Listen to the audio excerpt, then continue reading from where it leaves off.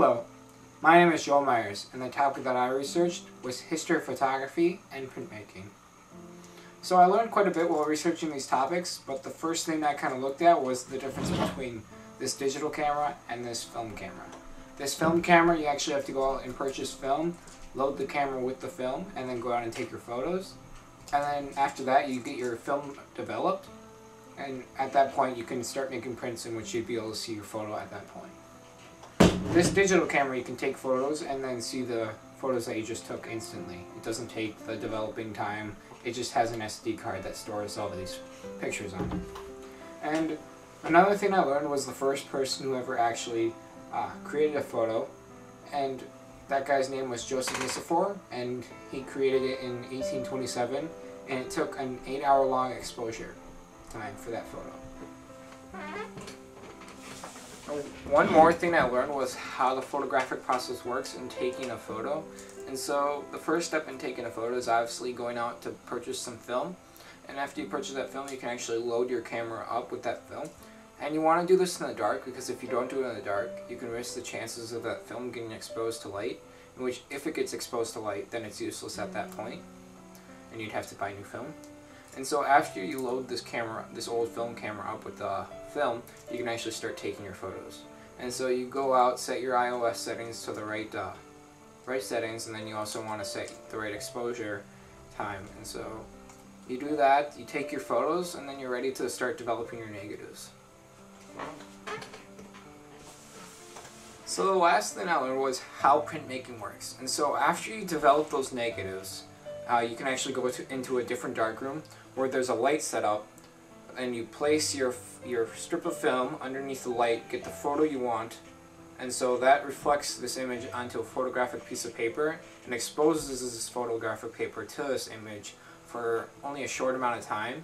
And so after you've exposed this paper, you can actually take it into what is called the developer. You place it in this developer liquid, in which this helps decrease the amount of silver ions, and so this helps free silver, in which helps the image get darker, because that nice dark background.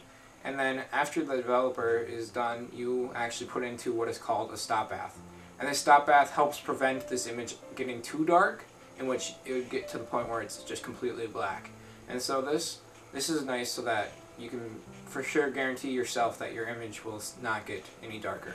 And then after that, you put it into what is called a fixer. And this is usually like thiosulfate is the common liquid to use for this fixer, in which this helps prevent it from getting foggy or getting any darker once you bring it outside the darkroom into light.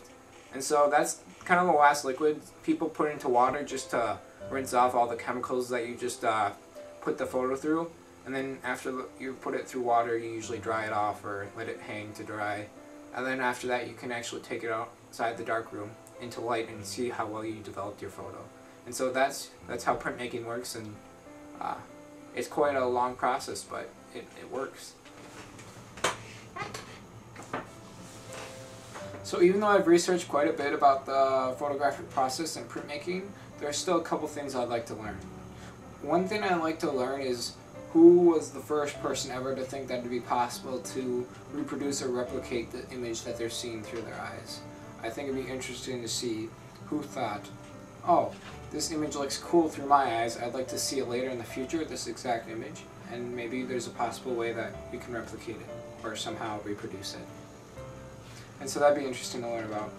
Another thing I like to learn is that in printmaking, there's 3 specific liquids that you use to get that image to develop. And so the first liquid is the developer, the second liquid is the stop bath, which is usually an acid, and the third liquid's usually thiosulfate for the fixer. And so it'd be interesting to find out if there's other liquids besides those, or other chemicals that you can use to help develop your photos in printmaking. It'd be interesting to find out about that. And one last thing I'd like to learn is what new cameras they're coming out with in the future, or to this day, what they're thinking about creating.